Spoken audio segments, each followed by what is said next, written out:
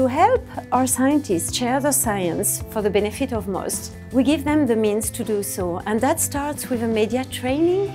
So we've been doing this over the last 2 days, and we've seen tremendous energy.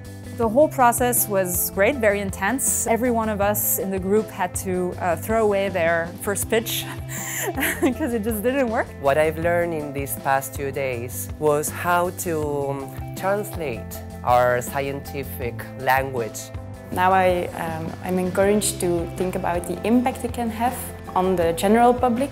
This media training the past few days has really helped me to garner how best to leverage social media, which I guess we all use these days. I know that a lot of scientists are going on Twitter. They're using it to talk not only to other scientists, but also to try to share their science with the world. I like that idea, but I'm apprehensive about Twitter, but the training here calmed some of my apprehensions about that. So I think it's important to be trained, to know how to talk and what to share, what kind of vocabulary to use, and how they can have an impact there.